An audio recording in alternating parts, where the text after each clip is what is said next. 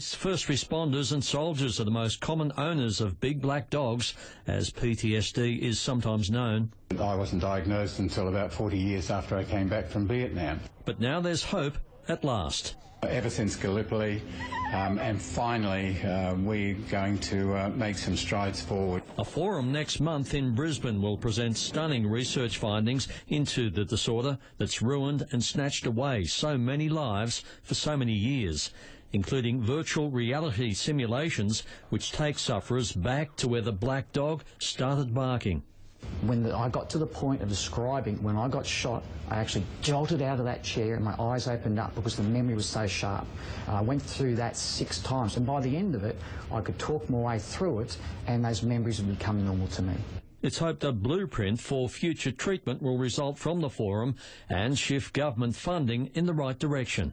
This has never been done before in the world, where you've actually taken that absolutely holistic approach, psychological and physiological. You have to do something, you know. I mean, we've in army terms, we've marked time for too long. 700 PTSD experts are expected in Brisbane to help put a light inside so many dark tunnels. Tim Collins, 10 Eyewitness News.